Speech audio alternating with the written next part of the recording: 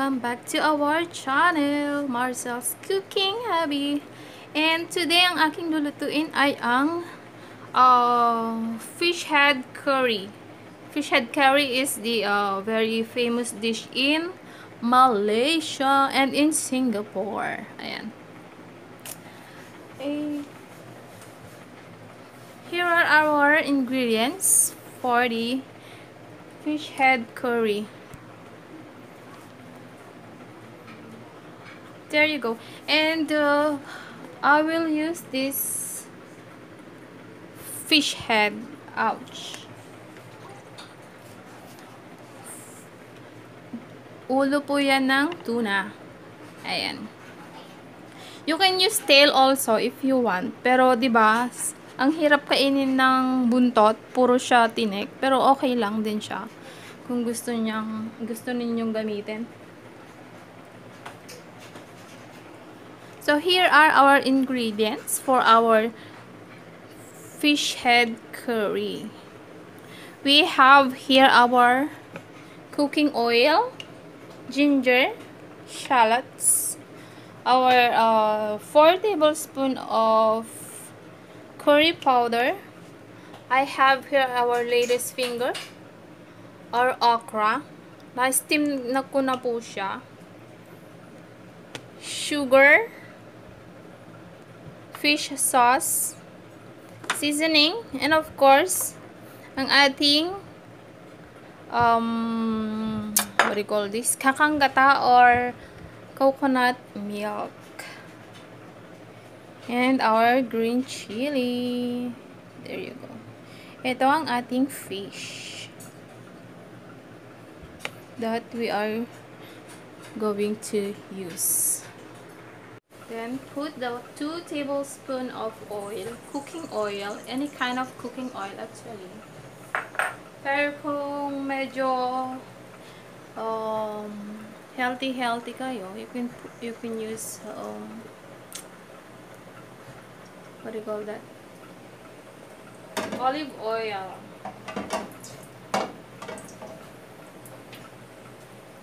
Then secondly, put our ginger.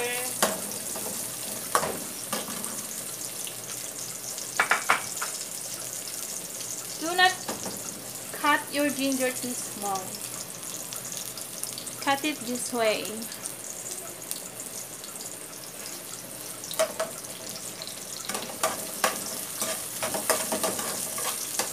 Then our shallots, sibuyas.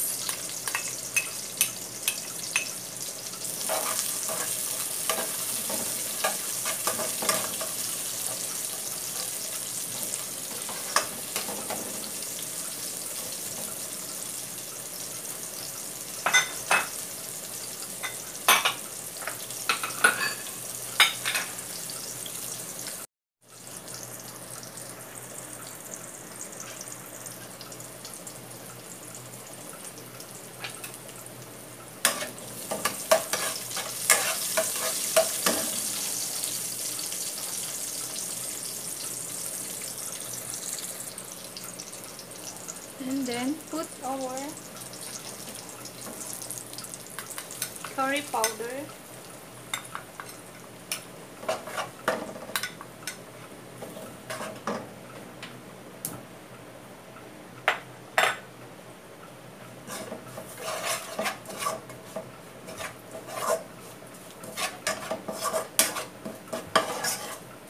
Bango. Nakakahatching.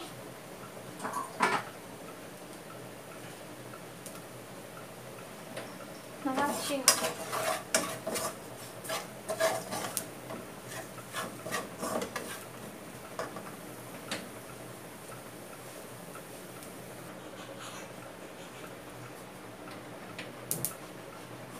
Then water.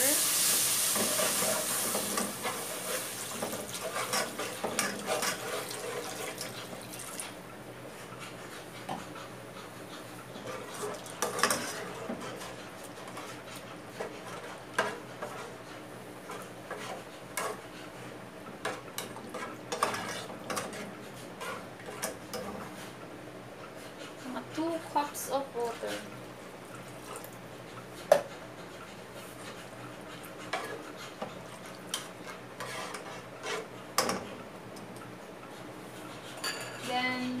Let it boil for 2 minutes. Here it is. It's already boiling. Then, before we put our fish head, we need to put our season first. It's time for our seasoning. Already put our sugar. 2 tablespoons of sugar. And 2 tablespoons of fish sauce. Our patis. And our seasoning. 1, 2, 3, 4. There you go. And bago natin po ilagay ang ating ulo ng isda,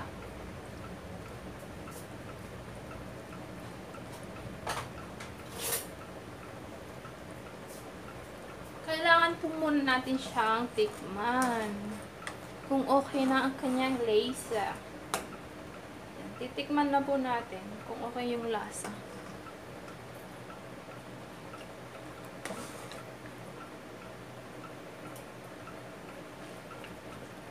Ayan, okay na siya.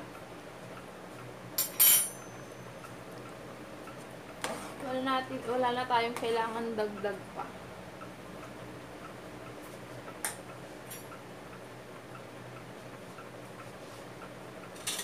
And it's time to put our ulo.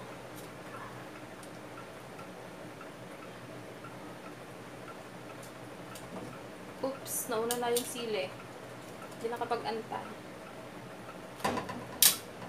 There you go.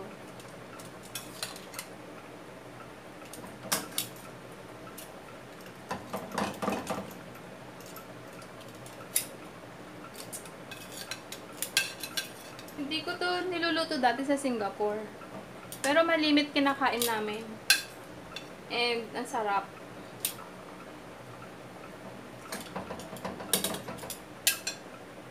Then, ang ating green chilies.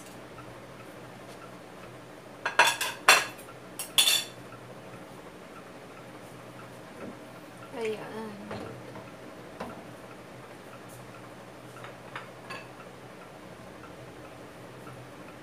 And ang ating lady's finger or okra is na-steam ko na po siya para hindi siya overcook or magkalat sa loob. As you can see, hindi ko na siya kinat para mas maganda po siyang tignan. And later on, pagluto na ang ating ulo, saka na po natin ilagay ang ating okra. There you go. Kailangan mahina lang po ang apoy. Since madali lang naman lutuin ang ating tuna, ulo ng tuna, low fire lang natin siya para mas okay, para mas sure. Medyo malaki kasi yung ating ulo po, kaya kailangan natin low fire. Ayan. Let it boil for 10 minutes. And after that, balikan natin siya if it's already cooked. There you go. Check na natin kung luto na ang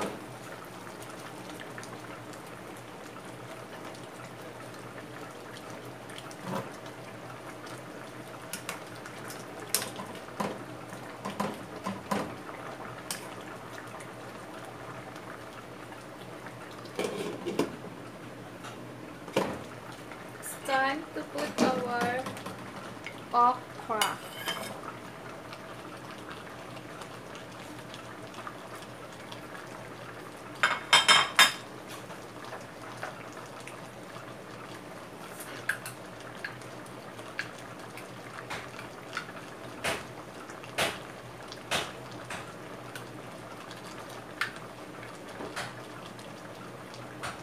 And of course, ang ating kakanggata.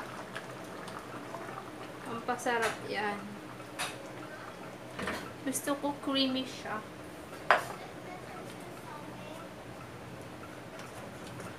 Kailangan natin lutuin na creamy para masarap. Ayan.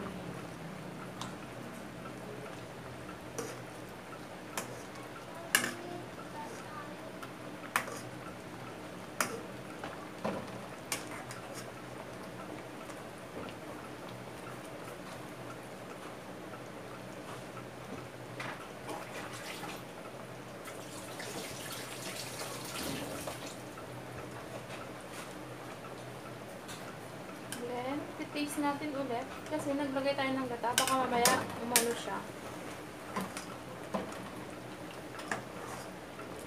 Matabang.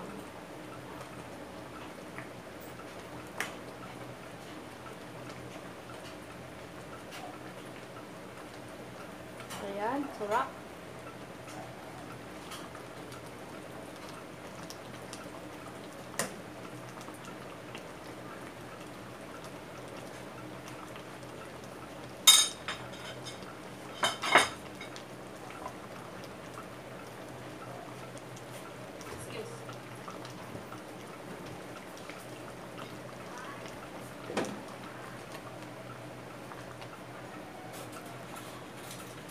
Ayan, luto na po siya. Ready to serve. It's ready to serve.